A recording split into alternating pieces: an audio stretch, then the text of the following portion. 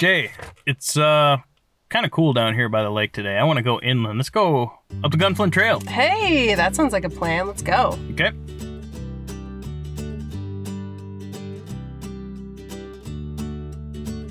Hey, Jay. Hey, Joe. I feel like doing some exploring. Ooh, that sounds like fun. Let's hit the road, see where we end up. This is Explore the North Shore with Joe and Jay.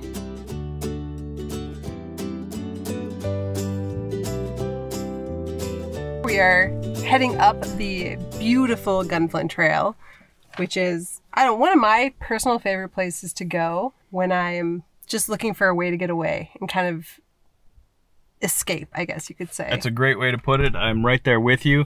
It's probably my favorite place, certainly in Minnesota, and maybe one of my favorite places anywhere, actually, quite frankly. It's a unique, incredible place that still exists in this world.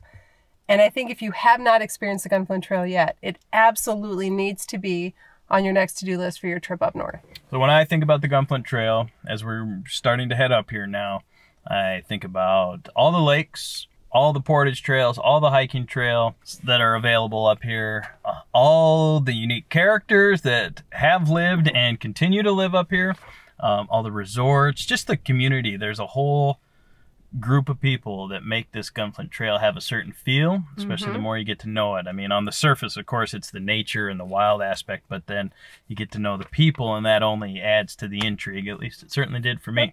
And there are some names that you're going to probably hear during this episode. We're going to swing by Chik-Wauk Museum, and there's a lot of the same families that have been here now for generations.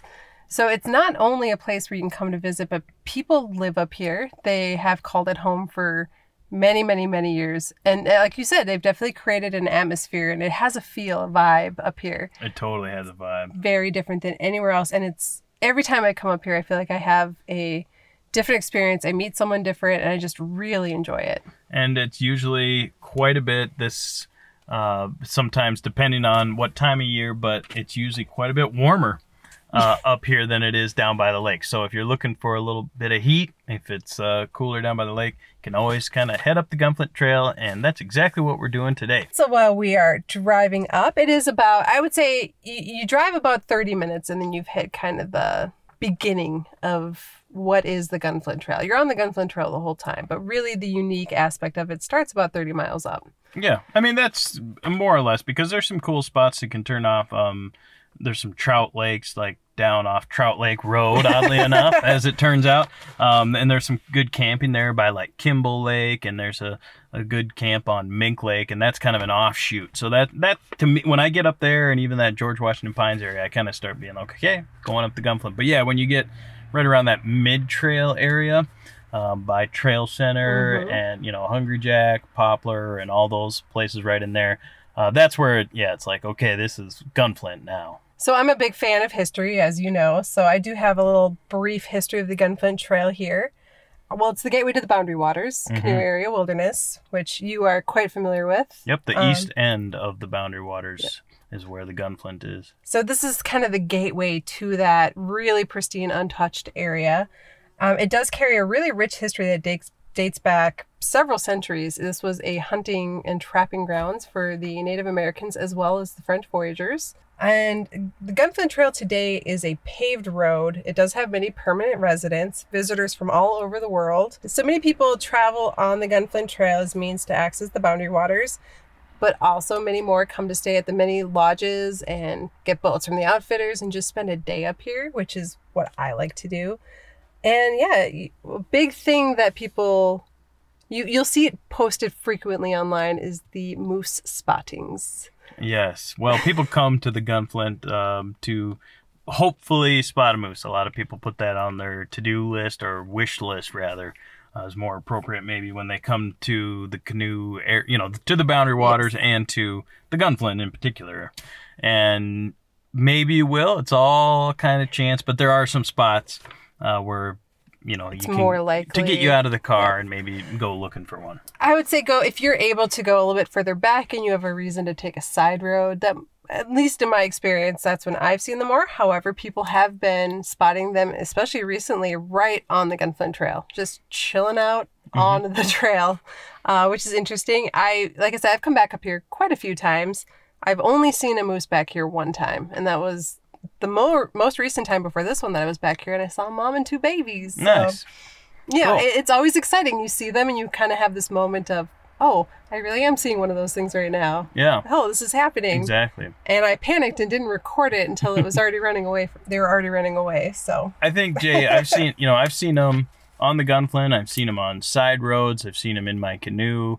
And I think what it really boils down to is pure luck. You can spend all day driving around looking, and it's just going to be a matter of chance. So if you come expecting to see one, I'll go 8-10 months and not see one, and then I'll see like 3 in a week. So just probably plan on not seeing one, and then if you do get to see one, it's a gift as opposed to being disappointed. Yeah, so you probably won't, but you might. So, take a chance coming up, check it out. Now, another interesting thing about, I didn't know this. I decided to look up why they call it the Gunflint Trail. I honestly just haven't really put that much thought into it. But according to the Chik-Wauk Museum website, the question has a 2 billion-year-old answer, and it's a rock called chert. Yes. And that is a form of gunflint, which is, I also didn't know this, but gunflint just refers to any rock that will make a spark that will then fire off a gunflint rifle. The voyagers and the natives discovered this gold mine, I guess you could say, of this rock on the lake now known as Gunflint Lake. And the reason it got that name is because they would take their pit stops there to reload on this stuff during their hunting trips. And they called it, I'm going to horribly mispronounce this. Hold on. Lac des Pierres Fusel? You were rolling there at first. And then the hesitation cost you. Oh, shoot. Okay, there's an S at the end of Pierres, which is throwing me off. So, Lac des Pierres Fusel? Yeah. Huh? Did I do that? Lake, I prefer to just say Lake of Stone Flint or Gunflint Lake, yes, but I salute you for giving it an attempt. That's the English translation. That's not the fun French name. I think they should still call it that. We should rename Gunflint Lake to Lake de Pierres. Oh, okay, I'm done. So anyway, that is how the lake got its name. And then, of course, the trail used to be it was actually literally a trail. The trappers and the hunters would use it to get back here to find their, meat. And then they paved it. Actually, they didn't pave it at first, but it did become an automobile road. And it had many names. Its official name, do you know its official name?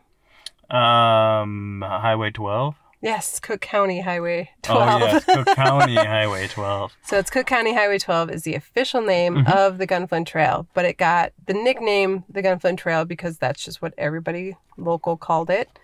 Yes. It has a nice catch to it, right? The Gunflint Trail. It is now paved from beginning to end, and a really pleasant drive, actually. We're just cruising along here.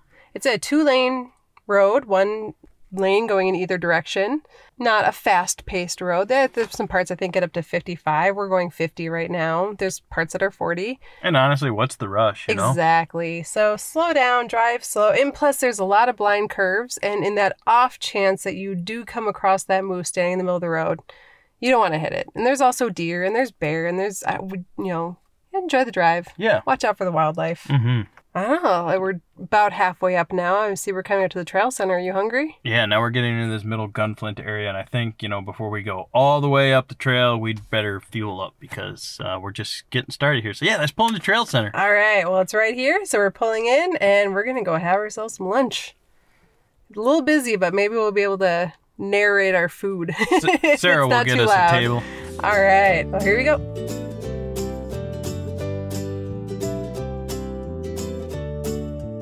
I have ordered a strawberry rhubarb malt here at the Trail Center. And personally, I've already tasted it. How is it? I thought it was amazing. So, Joe, I'm going to let you take a taste. You're offering me a bite of this strawberry rhubarb malt? It is the best thing. I'm trying to think. I think it might honestly be the best thing I've ever had. Wow. So, I want to see what you think. I'll keep my expectations reasonable, but let's see what this is all about. I'm eating this with a fork, by the way. Just for the record. We only got 1 spoon. Oh yeah. Yes. See? There's a little tart from the rhubarb, and then the strawberry sort of balances it out. Yes. Why'd you take it away? Because it's mine now. Don't get it. Get out of there, buddy. No, that's fine. It's very good. Yes, and of course, Trail Center is known for many things, but malts being one of those at the top of the list. I think whenever I hear about the Trail Center or somebody's going to the Trail Center, somebody else always throws in, get a malt while you're there. Yep. It's one of those must-dos when you're on the Gunflint Trail, and now I fully 100% understand why with this amazing strawberry rhubarb malt. Is this your first malt at Trail Center? As an adult, yes. Wow. I do believe I have been here before. I don't know how long ago it was, though. We might be talking 90s. Yeah. Wow. So, cool. yeah. Well, I'm glad that you're experiencing. I'm glad to be a part of this experience. It literally get your fork away, Joe. Cool. Glad I got this burger. That is a beautiful looking burger. What exactly did you get? Well, kind of a traditional bacon cheeseburger. Okay. But then here at Trail Center, you can do a thing California style. I guess that's, an option other places too, but just adds the works, pickles, lettuce, tomato, mayo, and it takes your bacon cheeseburger to the next dimension, which is what I've done here, along with my cross-cut fries. Yeah. What do you have going on? I'm intrigued by these are no ordinary cheese sticks. I went off the beaten path here, and I got chicken fried cheese sticks. Chicken fried? Like, I'm assuming that it means it was fried in chicken fat. And it's amazing. It comes with this amazing gravy. And this is it's thickly breaded. It's not like a thin kind of... Yeah, it's like a breading on a chicken strip. Yeah, it's really... And it tastes amazing. Wow. And what's this? What did you say about the sauce? Did you describe that? It. Yeah. Get in there, Joe. So what's this? Gravy? That's gravy. Gravy? But it's really good gravy. Oh my gosh. This is wild. Are they really hot? They're hot, but they're not scorching. Right? Yeah. Now you're just sitting over there with your fries and your Coke, all jealous of my malt and my... The only thing that would make this better is a bite of that malt. No, that's fine. That's fine. And, I come up here in the winter and go ice fishing nearby here. Next time I'm totally ordering these on a winter when I'll be all cold and covered in snow and hungry. I'm getting a burger and those. And, ooh, you're going deep. Yep. Cool. Thanks for sharing, Jay. Oh, yeah. Would you like a fry? I have these. I don't need fries. We're good. Cool. All right. So we're just going to eat our lunch and then carry on with our day. So we'll be back.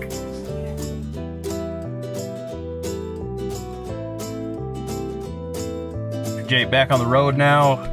Great lunch for Trail Center.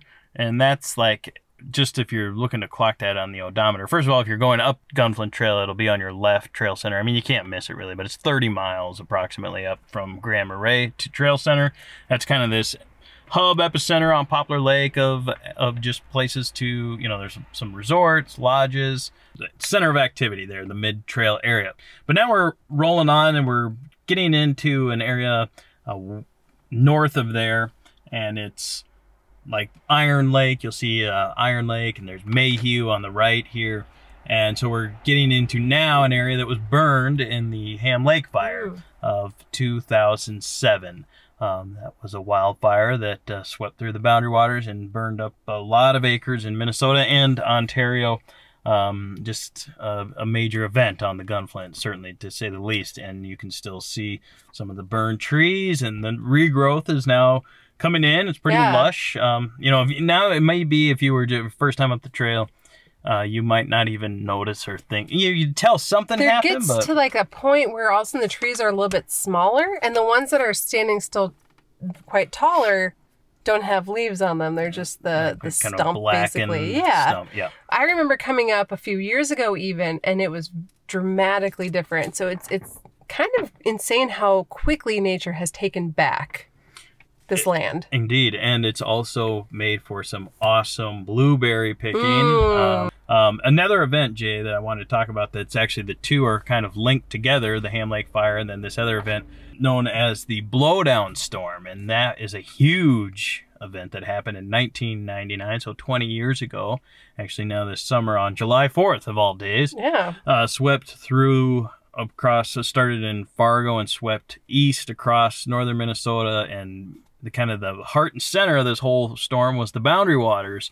It knocked down, you know, millions of trees and just was a huge event. And it just was basically a storm front that passed through with unbelievably powerful winds and blew down trees, hence the Blowdown, that name. I heard 25 million trees.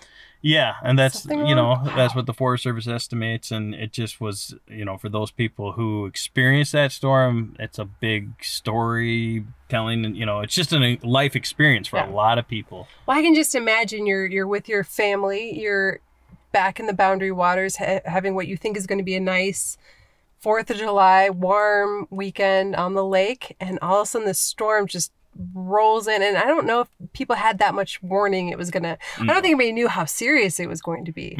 And it just is down upon you and there's nowhere to go. You're stuck back there. Yeah, so trees falling all around campsites. Remarkably, nobody died in the Boundary Waters in that storm. There were some serious injuries and some people had to be evacuated out, and major devastation. But and then just a lot of rain. It was a huge weather event 20 years ago. And I say the two are connected because all these trees that blew down died, and they eventually became essentially fuel for this Ham Lake fire, the Cavity Lake fire, also at the end of the Gunflint area, some other on the west side of the Boundary Waters. But the Blowdown, you know, made all this kindling in the forest, and then if there was a spark or a fire that came through, it all ignited. Up in flames. So that's some major weather events that have happened in the last 20 years up the Gunflint, and it's kind of become part of the culture that people come together, and it's just all part of the story of the trail. Yeah. And you know, I was not too far from here. I was only maybe an hour and a half away from here on the 4th of July in 1999. I don't remember it. I was trying, I talked to my mom and I'm like, do you remember this storm? Well, she was in North Home, which is on the border of Itasca and Coochin County, which kind of the storm rolled over there, not quite in its most severe state, but it did hit that area, and she said it was terrifying, and she was inside of a house. And I have zero memory of it. Wow. Yeah, interesting. And if you were up the Gunflint Trail, if you talked to somebody on your trip up here, mentioned them blowing on, if they were there, the odds are they're going to have a story to share, and it's probably going to be pretty intense or interesting. So that's all part of the history of the Gunflint, and Chik-Wauk has a lot of those stories, you know, told and captured in either photos or video or just some type of a place. So we're headed there to Chik-Wauk to check some of that out, and it's at the end of the Gunflint. It makes for a perfect day, something to do, so kind of a destination, if you will. So when we hear back from us, we're going to take just a quick recording break when we finish driving this last 20 miles or so. We'll be at Chik-Wauk.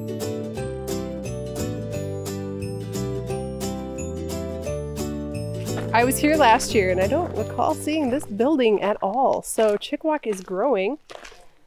So just quick history while we're strolling towards the actual museum. I like this new sign. We got to find out who made those signs. They're really nice, actually. And there's that big one out by the Gunflint Trail. So you'll see a big sign that says, you know, Chik-Wauk Museum. Yep. And then you turn that way. So we're at Sag Lake. Deepest lake on the Gunflint Trail. Deepest lake in Minnesota. Deepest lake in Minnesota, that's right. So, fun fact there. But this is the Chik-Wauk Museum and Nature Center. So the main museum building is the historic Chik-Wauk Lodge, which was built in 1934. And at its peak had like 11 cabins and this central lodge and all this other, you know, Gunflint Trail-y stuff. Oh, there's like a little sitting bench area over here I also don't recall seeing last year. So they're really, I think they're adding on to it. Maybe we can go check that out. Yeah. So it was closed in 1978 and it was sold to the U.S. Forest Service. And the U.S. Forest Service basically just didn't do anything with it. I think it was office space off and on, and a few other little things were used in there. And it wasn't until 2010 when they turned to the Chik-Wauk Museum. So it's sat empty for 30 years. Yep. Which is sad because this is kind of prime real estate. So the actual museum itself sits on 50 acres, includes a series of nature trails, the Nature Center building, the main museum building, and I noted in here that it has some new buildings, and I believe that's what it was we just passed. We are walking towards the main building because we're going to chat with Bonnie here in a few moments, but definitely want to double back and check out what's new here. Look at that old boathouse.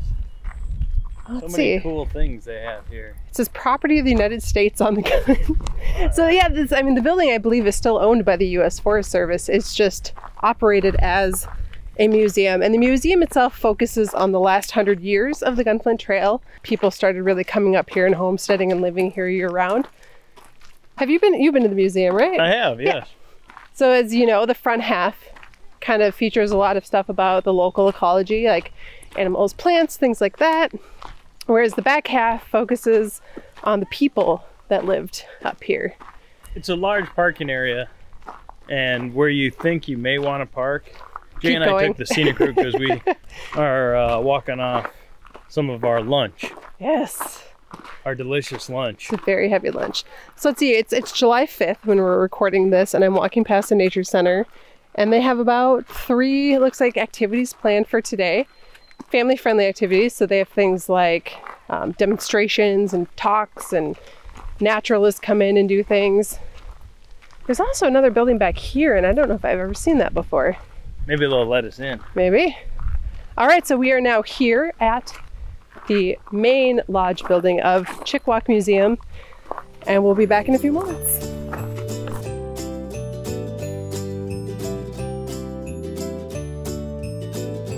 Well, for someone who's never been here before, we're standing where right now? We are in the Chik-Wauk Museum, and actually this building is 85 years old this year. Oh, So it was built back in 1934, stone structure.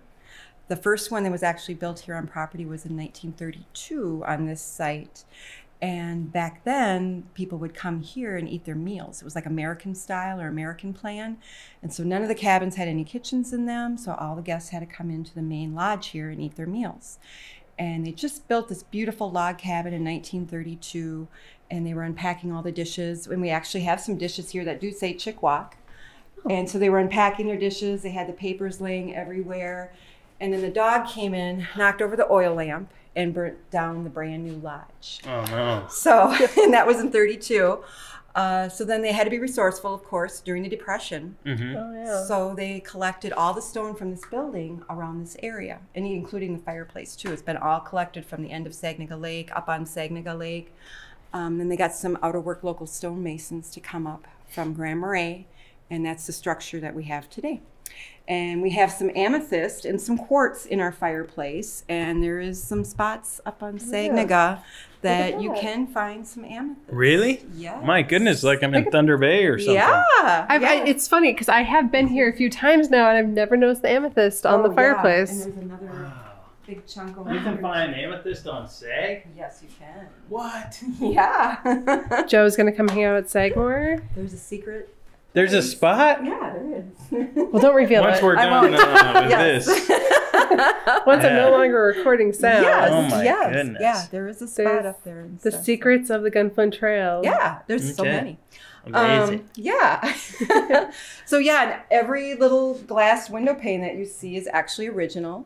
When they did restore the building, they had to take out every single pane, reglaze it, and put it back in. Jeez. And there's what, 15 panes per window? Yes. Yeah. And there's a lot of them. Yeah. Yeah. Wow, that's a job, but But yeah, this building has been still standing here since 1934. They had 11 cabins on property, and when the Forest Service took over in 1980, they actually dismantled the 11 cabins and auctioned them off. But I'm thinking, because this was built out of stone, that they probably would have had to got a bulldozer maybe in here. And so I think that's what saved it. And thankfully, it is still here to this day. So we have this beautiful building to house the museum in. Yeah. And it used to be the Nature Center, because that was before we built our Nature Center. And now that we have our Nature Center, that opened in 2016, that is just the perfect place for families and even just individual people come and get some information about what they're seeing, like maybe some type of flower that they're seeing, what is this tree I'm looking at? What is this bush? And we have all that resource down there that people can come up and snap a picture and then come up here. And exactly. Yes. Is this berry edible? Yeah, exactly. That's a good one. And now we've added, let's see, we have 3 trail cameras on property. Oh. So we've been getting a lot of neat photos from our trail cameras. What are you finding? Lynx. We've had the lynx 4 times now on camera. There's only like 250 of those. Is that it? Out here, yeah. Oh, yeah. There's been one that we've been having on our camera. One was 9:20 in the morning. I was here at 9 in the morning, and it was just across the bay over here. They got it captured on the camera. Wow. And I think there's 2 different ones, because there's one that's a little bit bigger, and then the second one looks a little bit thinner and smaller. So I wonder if one's a male and one's a female. Oh. I don't know. Maybe we'll have more than 250 soon. Yeah, I know. I wish there would have been some little ones kind of going with it. Next year. And then last week we had a mama and her baby moose just kind of sitting in the water over here. The mom was fully engulfed in the water. She was just laying down. I think maybe the bugs were bothering her or something. And then the baby, he was just munching on the shore. They hung around for a good hour and a half. So that a lot of people got to see that. We've had a cinnamon bear around, a little coloration of the black bear. He's been after the hummingbird feeder. But other than that, yeah, he's just been kind of walking the trails, I'm sure waiting for the blueberries to ripen. Yep. Oh, exciting times up here. I know, and a wolf. We had a timber wolf, too, on the camera. By himself? Jeez. By himself. Ooh. Nice sized timber wolf. So, Okay. yeah. So we've gotten a lot on the trail cameras. And those we all have down in the Nature Center, too, Okay. photos of that. Yeah, great. And now, when I came here I think the first time I came here was 2015. It was just this building. And Yes. now you have about 5 or 6 buildings. What's going on? Yes. It's just the need. People are wanting more and more of the history or even the nature of what they're seeing. And so we're trying to we don't want to get too much bigger. I think this is enough because it's kind of hard to have too many outbuildings here. It's kind of nice to keep it small. But yeah, the need. People just want to keep more learning of the area and stuff. So we have an interpretive cabin, per se, and that's going to kind of show what American plan style cabin used to be like here on property. And it's actually on the same location of one of the cabins that used to be here. I believe it was called the Judge's Cabin. I think some judge used to stay there, and so it was named the Judge's Cabin. But it's on the exact same footprint of where the other cabin was. And that probably won't be open until next year. But we have some furniture in there right now, but it's just going to basically be like a bed, maybe a dresser, a table, and chair, because they didn't have any kitchen in there. But the view is spectacular. You can go up and just sit on the front porch. We have a couple rocking chairs there and just look down the corridor of Saginaga Lake, and it's just gorgeous, simply gorgeous. Yeah. And then we have, of course, our nature center. Yep. We also have an administrative building that houses our artifacts, as well as our break room for our volunteers and staff, especially on those cold days. And then we've added a watercraft exhibit building, which is the first building you come to now that you drive in on the left-hand side. It's a timber frame pavilion or timber frame building that North House helped us build. There was a North House building. That's right. North House building. There was I forgot. 16 people that volunteered and went down to North House in 2016. Spent about 2 weeks building it, or kind of getting the logs all set up, and then they erected it up here in 2017, 18, sorry. The years kind of go together. So it was 16, it was done in North House down in town. And then in 2018, it was brought up here. And then we finally opened it this spring in 2019. Right. And that houses a lot of the watercraft, canoes, motorboats, and even motors from the early days. And it just kind of shows how people were able to get around on the waterways up here and stuff. Wow. Yeah, we have canoes from Benny Ambrose, and he was a gentleman that lived up on Knife Lake, kind of like the Dorothy Moulter of Ely. We had Benny Ambrose, and so we have his canoe in there. We have a Justine Kerfoot's canoe that she paddled a lot of her days. Wayne and Phyllis Anderson, locals from Grand Marais, they actually donated a canoe and a paddle. So there's a lot of different older artifacts down in there that are kind of neat to look at and stuff too. Nice. And it's a seasonal museum. So what are the dates? We are open always Saturday of Memorial Weekend until the 3rd week of October, which is MEA weekend, for the people that live in Minnesota and that know what it is. So yeah, usually about the 3rd week of October. 7 days a week, 10 a.m. to 5 p.m. And then the other 2 buildings, it's 10 a.m. to like 4 p.m. All right. Nice. And we mentioned that you have activities and things like that are kind of pre-planned, so schedule on your website. Yes, and we do have our calendar on our website. During the hard part of summer, we have free Tuesdays, which are any kids can come up and they get free admission all day long. And then we have so many different activities. They can go down and catch a tadpole. They can go look for dragonflies, anything, make a journal. And that's Tuesdays, usually the end of June until like the middle of August. And kids are free all day long. The folks just have to pay for their admission, but well, that's, you know, Yeah. makes It's it good. nice and affordable for It families. does, yeah. And then they just learn so much too. Yeah. And then the kids go back and, Mom, look what we made. And it's just very exciting. So who was Tommy Banks and Billy Needham? Well, Billy Needham actually lived up on, it was like a narrow strip of land between Hungry Jack Lake and West Bearskin Lake. And he was a bachelor, and he just was a really all-around kind of guy. He was a guide, a fishing guide, hunting, bachelor, and he carved furniture out of diamond willow. And a lot of the furniture actually went to a lot of private residents in the area, as well as some of the resorts. Oh, Billy Needham was actually a neighbor and was a caretaker of Tommy Banks's cabin. Okay. And so that was the unlikely friendship. Did he know what Tommy Banks did? Probably, I would Okay. think so. I mean, I couldn't imagine how you could keep something that quiet and stuff. But this is really cool. This is Tommy Banks' scrapbook. Oh. And I mean, yeah, he does have the newspaper articles of, you know, all the kind of like when the police were on their raids and stuff.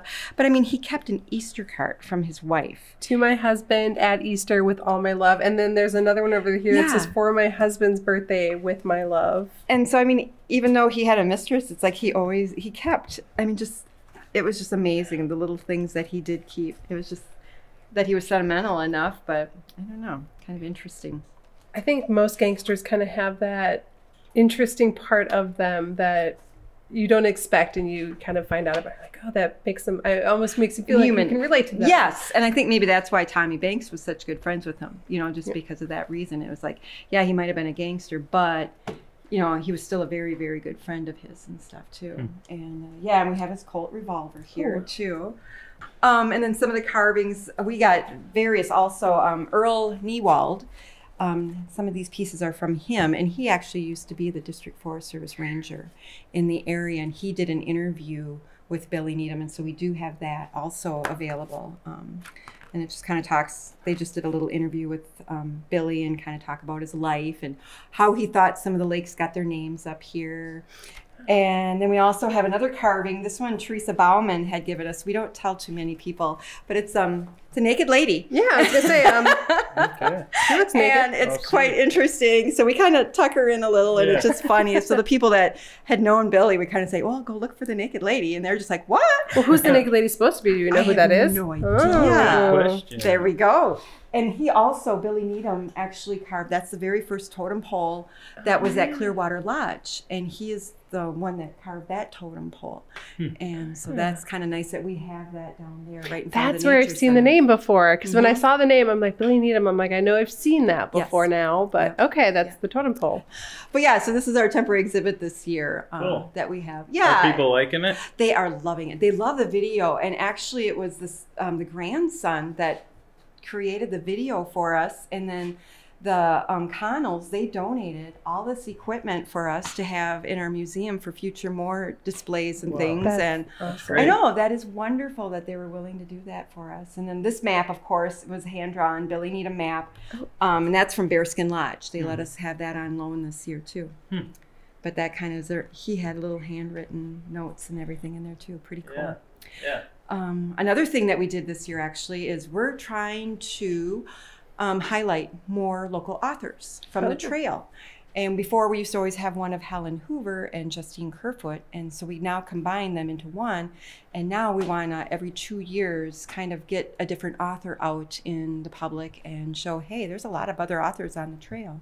So one is John Hendrickson, who has a cabin on Gunflint Lake, and the other was Calvin Rudstrom, and he had a cabin on Seagull Lake. Okay. So we have a little display, a new display of that. So we're trying to freshen up things in the museum a little bit too, to keep people interested. Well, yeah, even this last year was the Blowdown information. Exactly. So this being, and this is actually a very, very, very interesting, especially if you're into the 1920s and the Prohibition era type stuff, and knowing that even up here in the middle of nowhere, it was happening up here, and this was a part of that story. Yeah, definitely to have information on both of them up here is really quite interesting. So is that's his wife, Tommy, giving the bunny ears to Billy? Okay. Yes. Yep.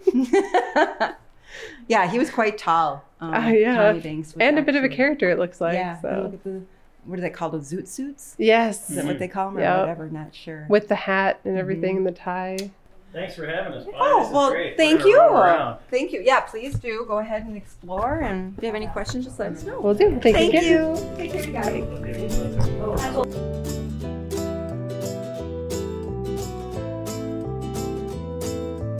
So we're heading towards the interpretive cabin right now. It's not open yet, but there is a sign. So, sometimes I like to think about if I just wandered up here from Missouri or like Tennessee, and then suddenly you were here at this, don't you bet people are just blown away? I mean, I'm blown away, and I live here. I grew up here, and I'm blown away when I come back here.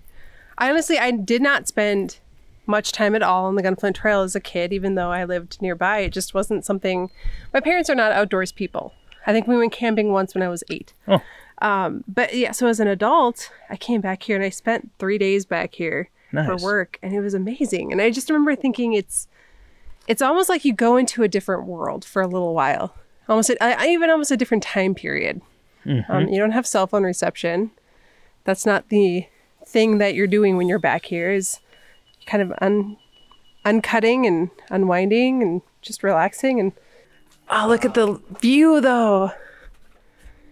I mean, this is a log cabin. She said it was on the exact footprint of the original cabin, and it is on the side of a cliff basically. Cabin on Sag. People come here. I know some people who travel just to Sag, and these are people that could go anywhere in the world that they would ever want to go, and they come here, and he's the owner of a very successful company. He says, my happy place in the world is on Sag Lake. Sag Lake. Yes. It's a big lake. It's huge. Half in and half out of the Boundary Waters. Half in Canada, half in the U.S. Yep. Deepest lake in Minnesota, with a footnote. Okay. Outside of Lake Superior. It depends if you count Superior. Lake Superior isn't technically in Minnesota. Yes, it is. What do you mean? Of course it is. It's the border of Minnesota. Yeah, but it's still in. The whole thing isn't, though. It's just part of it. Well, either is Sag. Oh, that's true. Ha ha. Oh, so wait a second. That trivia question is incorrect. Well, I believe they said deepest other than Lake Superior. Or Inland Lake or something like that. Yeah. We share it. We share it with Canada. Yes, proud, gladly. And Cascade Vacation Rentals has a house out here called Wearing Water. And that is one of the many properties available from Cascade Vacation Rentals, who is the sponsor of our Here podcast. Yeah. If you would be interested in coming out to Sag Lake and staying just a very short distance away from Chik-Wauk here, you can do so by going online to www.cascadevacationrentals.com or by calling 888-868-2972 and use promo code podcast at checkout to get the current best discount we have available. All right, sounds good. And the thing about that rental on Sag for Cascade Vacation Rentals, you can literally see the sign for the Boundary Waters from the property. From the dock, yeah. From the dock. And there's a motorized zone, so you can take a motorboat up this corridor. It has everything you would want, and it's a huge border lake. And of course you can go right from here at Chik-Wauk and be in that same area. So lots of good things happening up that way. Yeah, so check out Wearing Water at Cascade Vacation Rentals.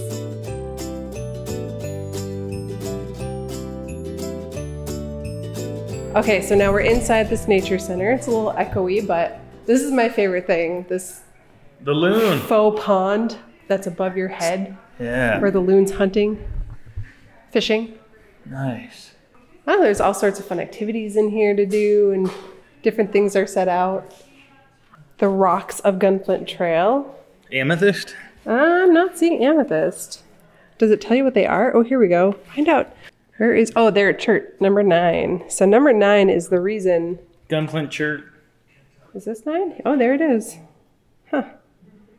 Cool, huh? All right, so this in my hand is how the Gunflint Trail got its name.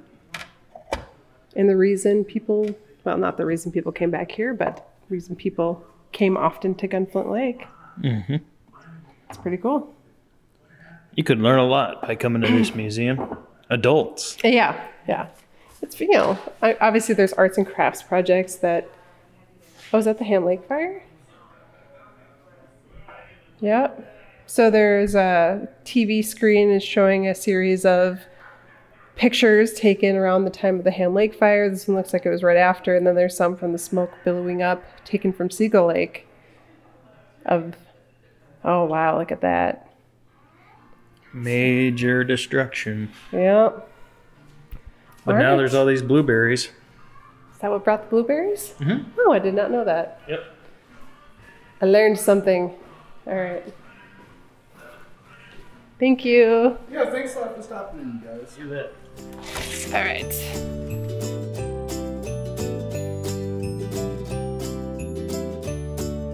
We are now doubling back to where we parked. I like that we actually parked way down here because it gives us the opportunity to double back. Yeah. Definitely bring a picnic to this place because Yeah. picnic You could tables. spend, what, a day here? Oh, this is definitely a day. Yeah.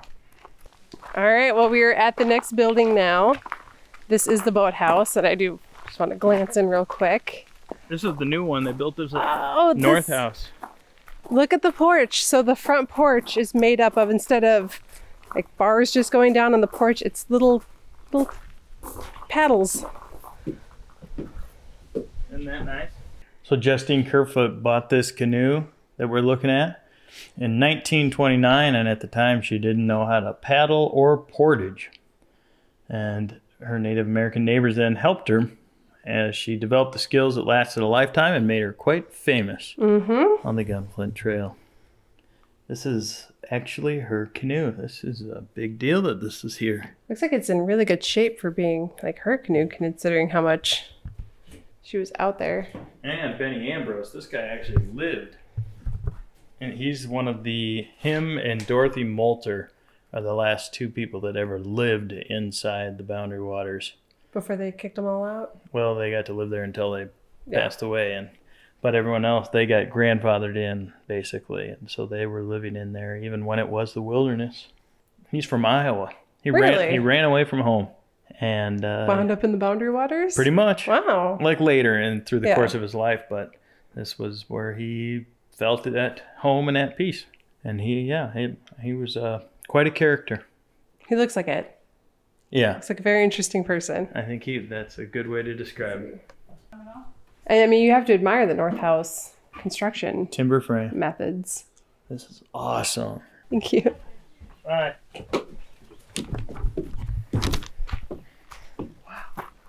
Yeah. Well, that's worth checking out. If you have been to Chik-Wauk before and you haven't seen the boathouse, the newest addition, it's worth a trip, especially if you're into canoeing, as many people are around here. I think I would suggest starting in the main museum and kind of learning some of those names and who these people are. There's a lot of information about them in there. And then going around the property and seeing those names over and over, because it's a lot of the same people on the Gunflint for the past 100 years, and now they're kids and their kids' kids. Hey, great time at Chik-Wauk. All right, let's head out.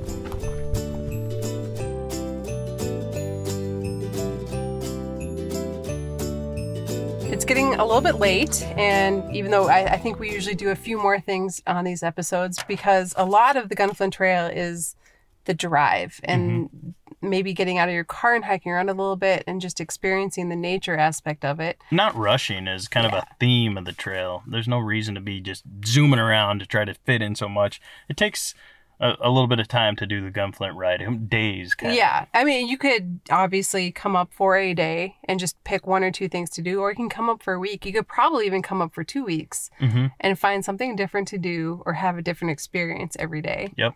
Just drive around, get a canoe, paddle around, go fishing, have amazing strawberry rhubarb malts at Yes. Trail Center. With a fork. With a fork. I suggest. Or you can, do some camping. You could do a mix and match of place at a cabin one night and then, or, anywhere along the trail or in town and come back and forth. Do some day trips into the Boundary Waters. You don't always have to go overnight. And do, more of an extended trip where you're hauling gear and setting up camp. You can come in and out of the wilderness. They issue free day permits, so that's just another option. And then, of course, all the hiking trails, like now you were hundreds of telling me miles. about your favorite hiking trail. Yeah, well, my favorite would be the Border Route Trail, which is a long and somewhat strenuous and kind of difficult to follow in places. So for a beginner, it's kind of more of a extended hike, I guess. But for shorter hikes, like Caribou Rock Trail is a perfect day hike, and it too has some up and down, but it's moderate to maybe moderate difficult. But you can hike it all the way from Hungry Jack Road up to Rose Fall, the Stairway Portage in Rose Falls on the Canadian border. Might have to do that basically, sometime. and the border's out in the lake a little ways, but it's a beautiful hike, and it's just a matter of a few miles.